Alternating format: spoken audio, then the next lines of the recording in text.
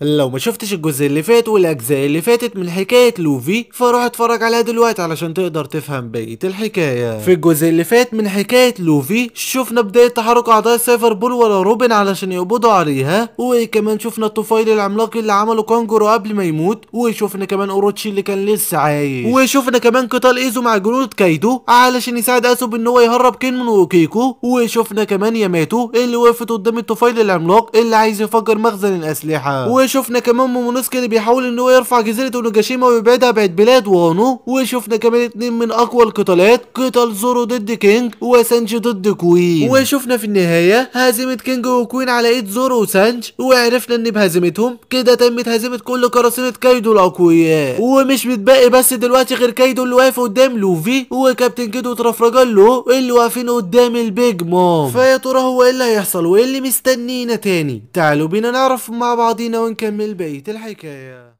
بعد سقوط كل قراصنة كايدو الأقوياء وهزيمة كينج وكوين على ايد سانجي وزورو، بنشوف في الوقت دوت كابتن كيدو وترافراجالو اللي واقفين قدام البيج مام. كابتن كيدو وترافراجالو بكل قوتهم بيهاجموا البيج مام، لكن البيج مام مش بتتأثر وأسلحتها هي اللي بتتصدى للهجمات ديت، والبيج مام مش بتعمل أي حاجة غير إنها تضحك عليهم. كابتن كيدو وترافراجالو بيعرفوا إن ضرباتهم الضعيفة ديت مش هتعمل أي حاجة مع البيج مام، علشان كده بيقرروا إنهم يستخدموا جزء تاني من قوتهم، وبيسأل الكابتن كيد ترافراجالو اذا كان ايقظ قوه فكة الشيطان بتاعته، وترافراجالو بيقول له فعلا ان هو ايقظها لكن ما يقدرش ان هو يستخدمها علشان ما تدربش عليها وكمان ممكن تؤدي الى هلاكه. كابتن كيد بيرد على ترافراجالو وبيقول له ان هو كمان نفس القصه، ايقظ قوه فكة الشيطان بتاعته لكن ما يقدرش انه يستخدمها بقوه كبيره علشان ممكن تؤدي الى هلاكه، لكن الموقف اللي هم فيه دوت هيهلكوا فيه فعلا لو ما استخدموش قوتهم الكبيره. وبيقول كابتن كيد لترافراجالو ان هو يدعمه بقوته الكبيره، وبيقف في الوقت دوت كابتن كده قدام البيج مام وبيستخدم قوه المغناطيس بتاعته وبيعمل شيطان المغناطيس بتاعه وبيحاول ان هو يهاجم البيج مام، لكن البيج مام بتضحك على كابتن كده وبتقول له انت شكلك مثير للشفقه، وبتستخدم قوه كبيره وبتضرب كابتن كده بالسيف بتاعها ضربه قويه جدا، ضربه حرفيا في مستوى تاني من القوه،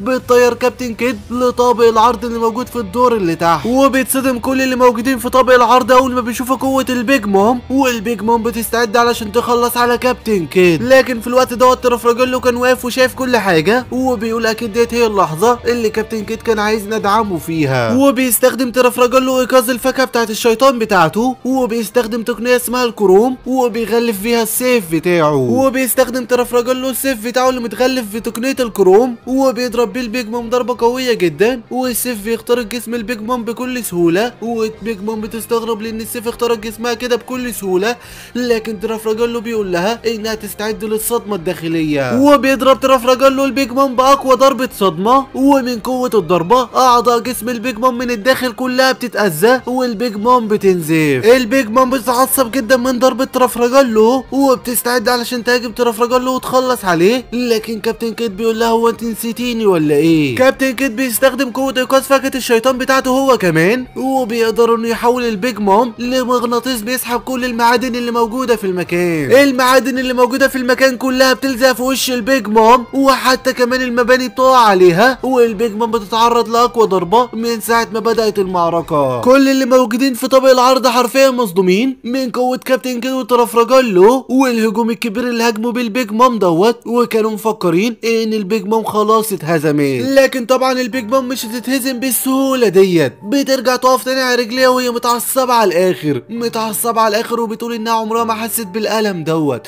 عمرها ما حست بالالم دوت غير من زمن بعيد. البيج مام بتقول للكابتن كيدو وترافراجالو انها توريهم دلوقتي القوه الحقيقيه، وبتستخدم فاكهه الشيطان بتاعتها واللي هي فاكهه الروح، وبتنقص من عمرها سنه كامله مقابل قوه كبيره، وفعلا حجم البيج مام بيزداد اكتر من الحجم اللي هي فيه، وكمان قوتها بتزداد بشكل كبير، وبتبص الكابتن كيدو وترافراجالو بقوتها وشكلها المرعب، وبتقول لهم انها كانت بتستخف لوفي بيهم وكانت بتلعب معاهم من بداية المعركة، وان هي كانت مفكراهم ضعفاء، لكن بعد الهجوم دوت اتأكدت ان هم اقوياء، واتأكدت كمان ان هم جايين ياخدوا مكانها كواحدة من اليونكو، وان هي دلوقتي هتوريهم قوة اليونكو الحقيقية. كابتن كيد وترافراجيلو بيعرفوا ان هم في موقف لا يحسدون عليه ابدا، والبيج مام بتبدأ انها تهاجمهم بهجمات قوية جدا، وهم بيتفادوا الهجمات ديت بالعافية، وبتستخدم البيج مام السحابة بتاعتها وبتهاجم كابتن كيد وترافراجيلو باستخدام البرق، وكابتن كيد وترافراجيلو بيتصابوا من الضربات ديت وحرفيا بيكونوا مش قادرين نهائيا، وبيقع كابتن كيد وترافراجيلو على الارض وبيغموا عليهم هما الاثنين من قوة ضربات البرق بتاعت البيج مام، والبيج مام بتستعد علشان تخلص عليهم، لكن بيظهر في الوقت دوت طاقم كابتن كيد وطاقم ترافراجيلو وبيحاولوا ان هم يقفوا قدام البيج مام، لكن البيج مام بكل سهولة باستخدام البرق بتاعها بتطيرهم كلهم بعيد، وبتفتكر في الوقت دوت البيج مام انها خلصت على كابتن كيد وترافراجيلو، وبتحاول انها تطلع للسطح علشان تساعد كايدو في هزيمة لوفي، لكن قبل ما البيج مام تطلع للسطح وتسيب المكان ترافراجيلو بيفوق اخيرا من الاغماء اللي هو كان فيه، وبيقول للبيج مام ان هو مش هيسمح لها ابدا انها تمشي من هنا، وبيستخدم ترافراجيلو للمره الثانيه تقنيه الكروم بتاعته، وبيكبر السيف بتاعه لحجم كبير جدا، وبيطعن بيه البيج مام زي ما طعنها قبل كده، وبيمنعها من الحركه، وبيقول ترافراجيلو للبيج مام انها تستعد لضربه الصدمه مره ثانيه، والبيج مام بتكون خايفه جدا من الهجوم دوت لان الضربه الاولانيه اثرت عليها بشكل كبير، وبيهاجم ترافراجيلو البيج مام للمره الثانيه بضربه الصدمه، والبيج مام بتصرخ من كتر الالم وبتقع على الارض وهي مش قادره، وبيفوق في الوقت دوت كابتن كيد من الاغماء اللي كان فيه، وباستخدام قوه المغناطيس بتاعته بيبدا انه يسحب كل المعادن اللي موجوده في المكان، وبيقدر كابتن كيد باستخدام المعادن ديت وقوه المغناطيس بتاعته انه يعمل طور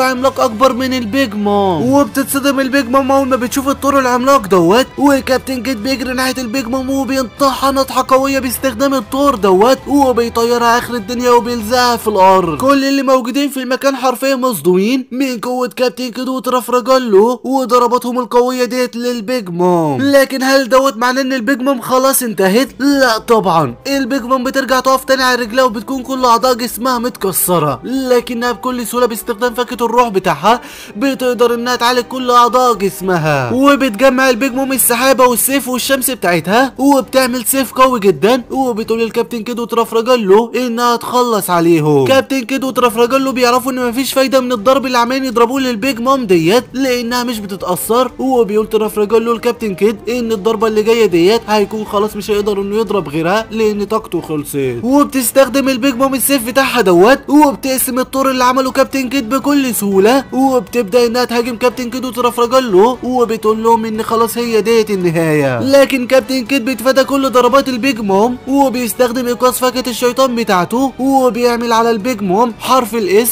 وبعدها بيعمل على الجدار حرف الان، وبيقدر كابتن كيد انه يخلي البيج مام تلزق في المبنى، ودوت لانه هو حول البيج مام لقطب من اقطاب المغناطيس، وحول المبنى للقطب الثاني اللي بينجذب ليه، لكن البيج مام بتقدر بكل سهوله انها تكسر المبنى اللي هي لازقه فيه، وبترجع تقف على رجليها مره ثانيه، وبيبدا في الوقت دوت كابتن كيد وترافراجيلو انهم يحفلوا على البيج مام ويضربوها ضربات قويه جدا من كل مكان، كابتن كيد بضربات ورا ضربات، وترافراجيلو هو تاني بضربات ورا ضربات، والبيج مام عماله تتضرب من كل مكان، لكن برغم كده بتقدر البيج مام انها تبعد كابتن كيد وترافراجيلو بعيد عنها، وبتقول لهم انتوا اتمديتوا جدا، وبتستخدم البيج مام اقوى هجوم عندها، وبتدمج السيف والشمس والسحابه بتاعتها مع بعضيهم، وبتكون وحش عملاق جدا وهي عباره عن روح مرعبه، وبتأمر البيج مام الروح ديت انها تخلص على كابتن كيد وترافراجيلو، وفعلا الروح ديت بتبدا انها تهاجم كابتن كيد. كابتن كيد بيحاول ان هو يتفادى ضربات الروح ديت، لكن الروح بتنزل عليه بضربات قويه جدا، ضربات ورا ضربات ورا ضربات لحد ما كابتن كيد حرفيا بيكون مش قادر، لكن قبل ما الروح ديت تخلص على كابتن كيد ترافراجيلو بينقل مبنى عملاق فوق البيج مام وبيخليه يقع عليها، وبيبعد الروح ديت بعيد كابتن كيد، وبتتعصب البيج مام جدا من اللي عمله ترافراجيلو، لكن ترافراجيلو بيقرب من البيج مام وبيستخدم تقنيه الروم للمره الثالثه، وبيطعن البيج مام بالسيف بتاعه، وبيبدا ترافراجيلو في الوقت دوت انه يكبر حجم السيف بتاعه لحد ما بيخترق الارضيه بتاعت جزيره اونوجاشيما كلها، وبينزل لارضيه بلاد وانو وبيخترقها هي كمان، وبتحاول البيج مام انها توقف ترافراجيلو انه يستخدم عليها ضربه الصدمه مره ثانيه، وبتفضل تضربه ضربات قويه جدا، لكن ترافراجيلو اول ما السيف بتاعه بيوصل لاعمق حته في بلاد وانو عند الحمم البركانيه اللي موجوده اسفل بلاد وانو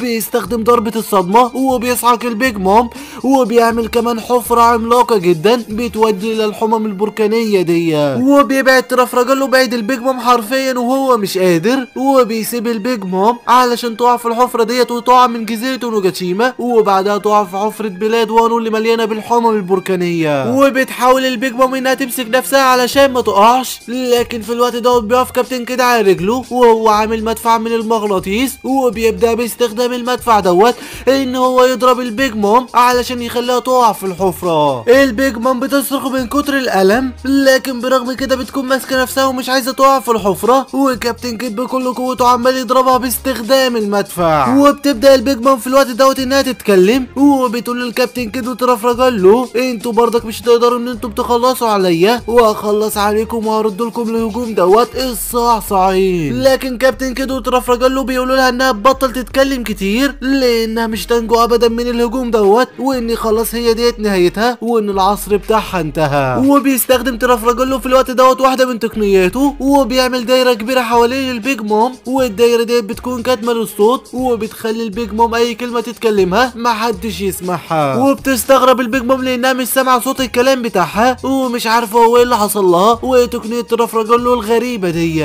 وبتحاول الروح اللي عملتها البيج مام انها تنقذ البيج مام، لكن ترفرجل له بيقسم الروح ديت لنصين باستخدام السيف بتاعه وبيخلص عليها، وبيستخدم كابتن كيد في الوقت دوت اقصى قوه للمدفع بتاعه، وبيضرب البيج مام بقوه كبيره جدا، ومن قوه الضربه البيج مام مش بتقدر تمسك نفسها علشان ما تقعش في الحفره، وبتبدا في الوقت دوت البيج مام انها تقع في الحفره اللي عملها ترفرجل له اللي بتؤدي الى الحمم البركانيه. واثناء ما البيج مام بتقع بتعدي على الطابق اللي موجود في مخزن الاسلحه اللي ياماتو موجوده فيه وعماله تقاتل الطفيلي دوت علشان تمنعه ان هو يفجر الاسلحه، وبتنفجر في الوقت دوت واحده من الكنابل اللي موجوده في مخزن الاسلحه في البيج مام، وبيخليها تقع من فوق اسرع ما هي بتقع، وبتقع البيج مام من جزيره اونوجاشيما، وبعدها بتكمل وقوع على بلاد وانو في الحفره اللي فيها الحمم البركانيه. وفي الوقت دوت البيج مام بتعرف ان هي ديت نهايتها، وبتبدا انها تقول كلماتها الاخيره، وبتقول هو ايه اللي حصل وايه اللي وصلها لحد كده وما كانش مفروض نهايتها تبقى كده، وبتقول البيج مام وهي متعصبه ان كل دوت بسبب روجر، لان روجر اصبح ملك القراصنه، وكمان كلماته الاخيره ديت هي اللي ادت الى بدايه عصر القراصنه، وان روجر لو ما كانش قال الكلمات ديت عن كنز الوان بيس قبل ما يموت ما كانش هيحصل كل دوت، وما كانش هيبقى في قراصنه اوغاد بيحاولوا ان هم ياخدوا مركزنا في العالم. البيج مام بتفضل تقول ما كانش لازم تقول الكلمات ديت يا روجر، ما كانش لازم تقولها، او حتى كان لازم تقول لنا هو ايه كنز الوان بيس دوت اللي احنا عمالين نسعى ليه واحنا ما نعرفش هو ايه. وبتوع البيج مام في الحمم البركانيه وهي عماله تفتكر كل ذكرياتها واللي وصلها لحد هنا، وبتقول ان كان فاضل لها بس خطوه واحده وتبقى ملكه القراصنه، وبتنتهي البيج مام وبتموت بصمت من غير ما اي حد يسمع صرخات موتها او حتى كلماتها الاخيره، وبينتصر كابتن كيد وترفرجل له في معركتهم القويه ضد اليونكو البيج مام. وفي نفس الوقت دوت بتكون جزيرة اونوجاشيما عمالة تهتز بقوة كبيرة، ودوت بسبب القنبلة اللي انفجرت في البيج مام، وكمان لان جزيرة اونوجاشيما عمالة تنهار. وفي نفس الوقت دوت بنشوف ياماتو اللي قدرت انها تتفوق على الطفيلي دوت، والطفيلي بيخاف جدا من قوة ياماتو وبيهرب من مخزن الاسلحة وبيتوجه ناحية اوروتشي. وفي نفس الوقت دوت بنشوف اوروتشي اللي قاعد مع هيوري وعمال يسمع الموسيقى بتاعتها ومفكر ان هيوري هي كومارا ساكي، لكن واثناء ما اوروتشي قاعد بيقع عليه حطام كتير بسبب الهزه اللي حصلت في جزيره اونوجاشيما من شويه، والحطام دوت بيخلي اوروتشي مش قادر يتحرك، وبيحاول اوروتشي في الوقت دوت انه يتحول لهيئه الافعى بتاعته علشان يبعد الحطام دوت بعيد عنه، لكنه بيكون مش قادر، ودوت لان هيوري غرزت فيه مسمار من احجار كايروسكي علشان تمنعه ان هو يستخدم فاكهه الشيطان بتاعته، وبيتصدم اوروتشي من اللي بيحصل دوت، وبيعرف ان كومارا ساكي هي ذات نفسها هيوري اخت مومونوسكي. وفي نفس الوقت دوت من الناحيه الثانيه بنشوف رايزو اللي اخر مره سيبناه بيتقاتل مع مساعد اوروتشي دوت، وقدر رايزو ان هو يتغلب على مساعد اوروتشي دوت ويهزمه وينتصر في المعركه ضده. وفي نفس الوقت دوت من الناحيه الثانيه بنشوف البنت اللي سانجي انقذها من كوين، واللي اخدت سانجي علشان تعالجه من الجروح اللي حصلت له في المعركه قدام كوين. وفي مكان تاني بنشوف زورو اللي واقع على الارض وعمال ينزف بسبب المعركه اللي خدها قدام كينج، وبيكون زورو خلاص على وشك ان هو يودع، لكن بيجي في الوقت دوت فرانكي اللي بياخد زورو وبيبدا ان هو يتحرك بيه علشان يوديه لتشوبر ويخليه يعالجه. وفي نفس الوقت من الناحيه التانيه بنشوف ايزو بعد ما خلص على كل جنود كايدو اللي كانوا موجودين في المكان علشان يسمح لكنمن وكوكو ان هم يهربوا، وبيكون ايزو مصاب ومش قادر حرفيا. وقبل ما يتحرك ايزو من المكان بيتفاجئ بعضوين السايفر بول اللي بيكونوا بيدوروا على روبين علشان يقبضوا عليها، وبيحاول عضوين السايفر بول دولت ان هم يتجاهلوا ايزو علشان يكملوا مهمتهم ويقبضوا على روبين، وان مش كل شويه حد يعطلهم، لكن ايزو مش بيسمح لهم ان هم يمشوا ويتجاهلوه. وبيطلع ايزو المسدس بتاعه وبيبدا ان هو يتقاتل مع عضوين السايفر بول دولت، برغم ان هو مصاب باصابه خطيره، وعضوين السايفر بول بيبداوا ان هم يتقاتلوا معاه وبيصيبوه باصابات خطيره اكتر من الاصابه اللي هو فيها. لكن برغم كده وبرغم ان ايزو هيموت خلاص بسبب الاصابات ديت، الا انه بيقدر انه يخلص على واحد من عضوين السايفر بول دولت، وبيموت ايزو بعد ما خلص على واحد من اعضاء السايفر بول. وبيتعصب عضو السايفر بول دوت وبيقول ان هم كانوا لازم يقبضوا على روبين من غير ما يدخلوا اي قتالات ولا حتى يلفتوا الانتباه. لكن في الوقت دوت بيجي اتصال لعضو السايفر بول دوت من عضو السايفر بول الثالث اللي بيكون قاعد وبيراقب كل حاجه في المعركه وبينالها الحكومه، وبيقول للعضو السايفر بول دوت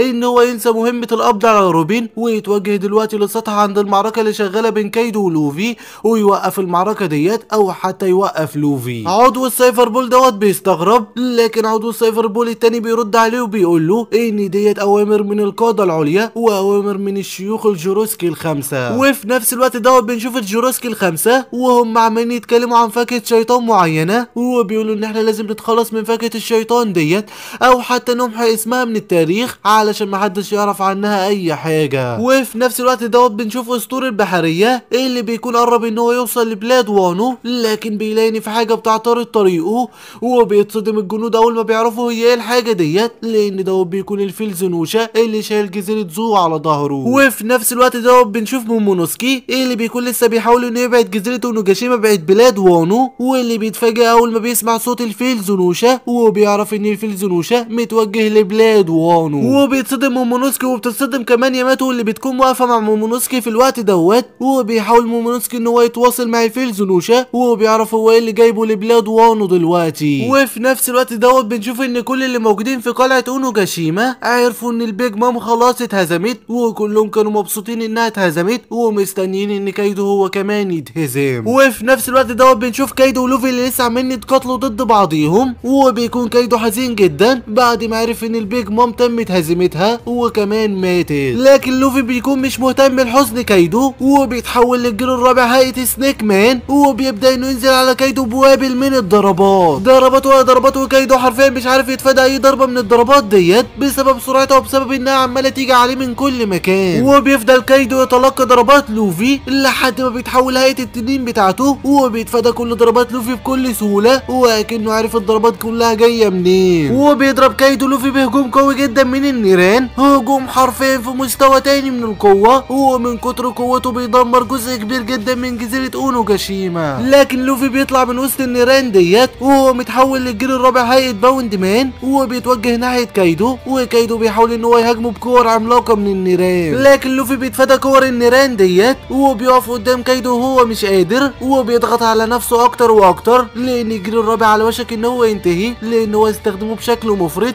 وبيقول لكايدو ان هو يهزمه، وبيستعد لوفي علشان يوجه لكايدو اقوى ضربه عنده. كايدو هو كمان بيستعد وبيتحول لهيئه الهجين بتاعته وبيقول للوفي وريني كل اللي عندك، وبينطلق لوفي ناحيه كايدو وهو بيقول له ان هو هيخلص عليه وهيهزمه وهيطرده بره بلاد وانو وهيخلي كل اهل بلاد وانو ياكلوا الاكل اللي هم عايزينه وما يجوعوش تاني. وبيقرب لوفي من كايدو باقوى ضربه جوم نو بيستعد علشان يضرب كايدو، وكايدو هو كمان بيستعد علشان يضرب لوفي، لكن قبل ما لوفي يضرب كايدو بيظهر عضو السايفر بول اللي بيمسك لوفي وبيوقفه وبيمنعه ان هو يهاجم كايدو، وكايدو بيتصدم اول ما بيشوف كده ومش بيقدر انه يوقف الهجوم بتاعه، وبيضرب لوفي ضربه قويه جدا ولوفي بيتلقى الضربه ديت ومش بيتصدى ليها، وبينزف لوفي من قوه الضربه وبيقع على الارض بعد ما رجع لطبيعته من تحول الجيل الرابع، وبيكون لوفي مغمى عليه، لكن المره دي مش مغمى عليه كده وخلاص لان قلب لوفي اتوقف وكمان لوفي قطع نفس، وبيموت لوفي في مشهد صادم جدا، وبينتصر كايدو على لوفي في المعركه اللي دامت بينهم لوقت طويل، وبيتعصب كايدو جدا لان هو انتصر على لوفي بالطريقه ديت وان عضو السايفر بول ساعده، وبيقول ان هو كده انتصر على لوفي زي ما ما انتصر على اودين وان ديت مش من سيام القتال. وبيقرب كايدو من عضو السايفر بول وبيضربه ضربه قويه جدا وبيخلص بيه عليها لانه اتدخل في القتال بتاعه. وفي نفس الوقت دوت بيكون الساموراي وكل اعضاء التحالف قاعدين ومستنيين ان لوفي ينتصر على كايدو، لكنهم كلهم بيتفاجئوا وبيتصدموا